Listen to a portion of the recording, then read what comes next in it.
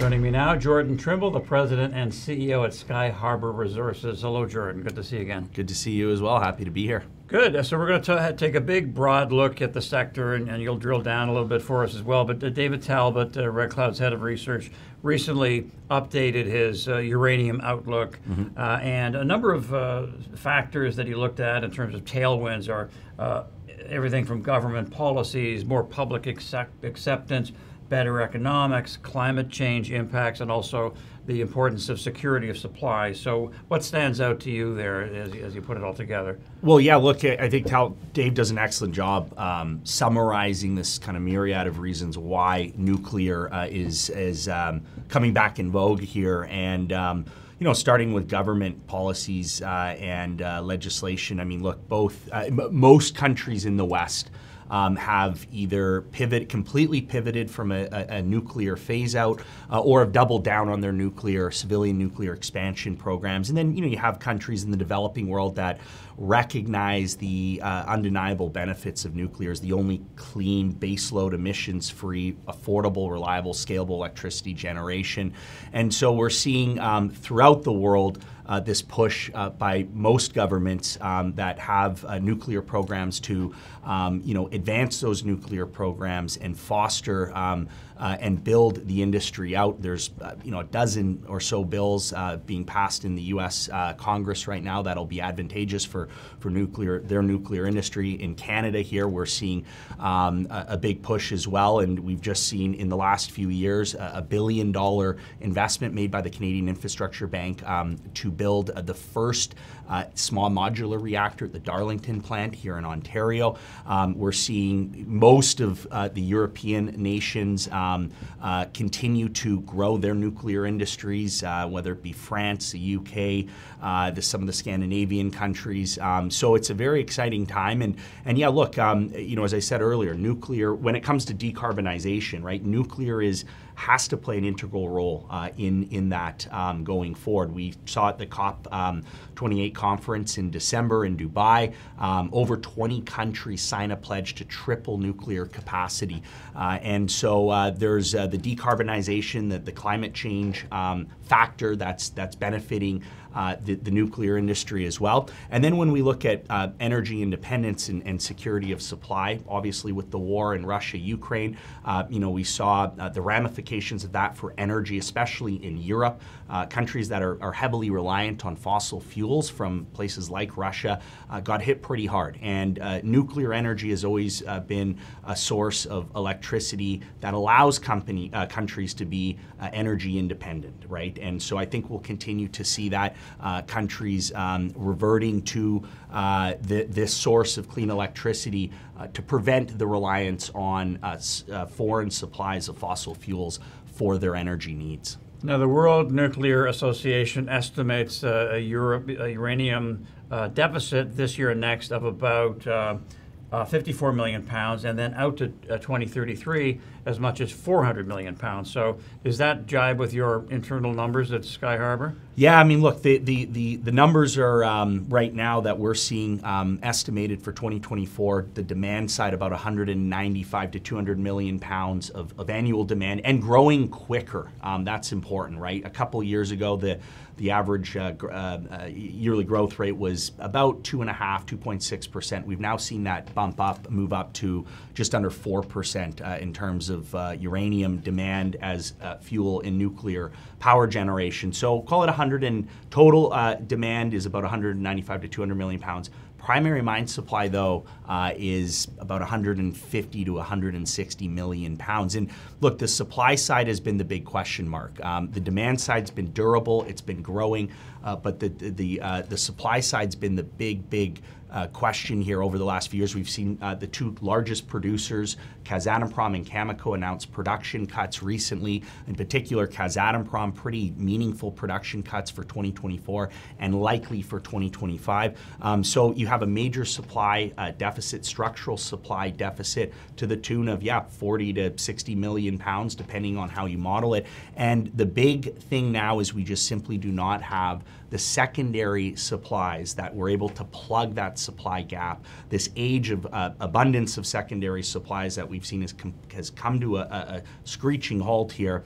And as a result of that, this supply deficit that's in the market currently is leading to upward pressure on the uranium price.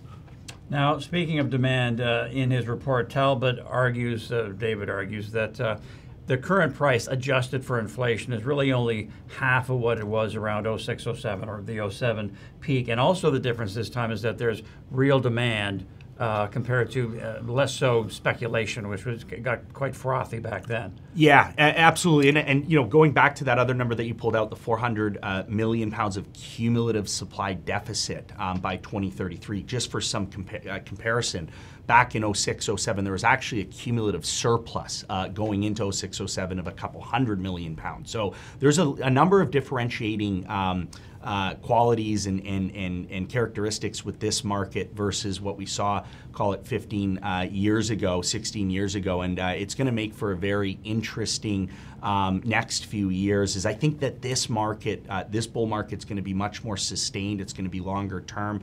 Obviously, you know, the fundamentals are showing us that the underlying fundamentals are showing that there's, I think, going to be much higher prices. There's a good case to be had for higher prices. When we look at it historically, the price of uranium in inflation-adjusted terms, yes, in the mid-90s here, it's less than half of where it has been historically, 06, 07, and also in the mid-70s as well. 70s, though, you had a lot more supply at that point relative to the annual demand.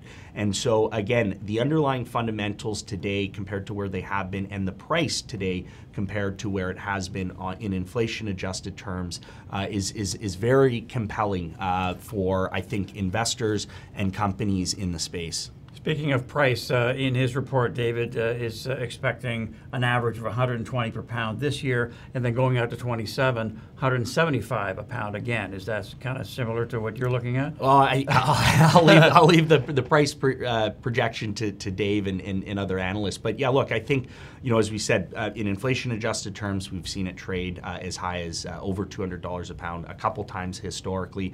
You know, we typically do see this commodity overshoot. When it's in these bull markets, it has these very quick moves higher. We've seen that historically, and there's a number of reasons for that. You know, a big part of these bull markets and just the lofty prices that you can ultimately see, part of that has to do with the fact that the end buyer, the end user, being a nuclear utility, is less price sensitive. As prices increase, there isn't as much demand destruction as there would be with other commodities, and the reason for that is simple. The cost of operating a reactor, the fuel cost, is a relatively small amount of the total cost of that reactor. So there's some unique characteristics with this market and this commodity that would allow for these much higher prices. And yeah, we'll see how things play out. But I think importantly here, we want to see a much more sustained bull market and higher prices. I think that that's a key thing, and I think we will see that versus what we saw, for example, in 06, 07, where it was really kind of a blow-off top situation, and then it pulled back shortly thereafter. Right, you just have to look at that chart. It did eventually just kind of go straight up. Now, in terms of this bull market for uranium stocks, producers led the way originally, which is kind of to be expected, but then developers and explorers caught up. Your stock's done quite well. We're seeing a bit of a consolidation currently. So what's your gauge right now of investor sentiment? Yeah, I mean, there has been a pullback in recent weeks. I think that the bottom is in on that pullback. We've seen these pullbacks over the last few years, as you and I were talking about. Nothing goes straight up. I think they're healthy pullbacks. I think it kind of flushes out. Well, there's some profit taking, but then it also flushes out, you know, hot money, that's fast money that's come in looking for a quick trade. And so, as long as we're seeing, you know, higher lows, and we have been seeing that, and then, you know, ultimately as the market continues to heat up, you know, there will be, much like we've seen also, where you get these, you know, month, 2 month, 3 month periods where, you know, a lot of money comes into the space, and obviously the uranium price is probably moving higher, but you see the equities really have, you know, a quick, big move higher as well. I mean, if we look at, you know, the historicals on the pricing of these equities, of the uranium mining stocks, if you look at, for example, '03 to '07, right? In that bull market, that run up. It was interesting in terms of what performed well and when. And so we saw Cameco perform very well in the first few years from '03 to '06. It was up about 700%. The junior companies, the bottom 50th percentile, the smaller cap companies, they were up about 400% in that same time period. Now, those junior companies ended up, over the '06-'07 period, ended up moving upwards on average 1,200%. Cameco finished at about 800% up from the '03 lows.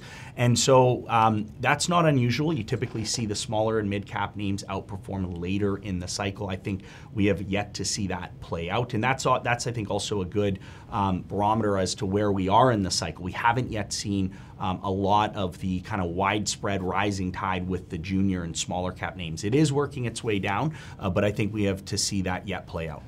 Okay, great stuff. Lastly, just in terms of Skyharbour and where you sit in this landscape that you've been discussing, short-term and longer-term opportunities. Yeah, look, we've positioned the company over the last decade to be a major exploration player, a leading exploration company in the Athabasca Basin.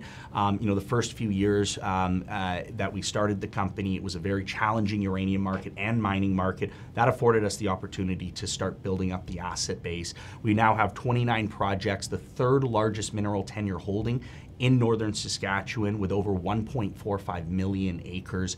Across those 29 projects, we have a very dynamic business model. We're focused on new high-grade discoveries and resource expansion at our two main co-flagship Russell and Moore Lake projects. We have a 8,000-meter winter program, combined winter program going on currently, and we are planning additional drilling later in the year, fully funded, fully permitted for all that work at those two main projects. But then we have, as you know, our prospect generator business, 7 partner companies currently. 3 of those are now joint ventures.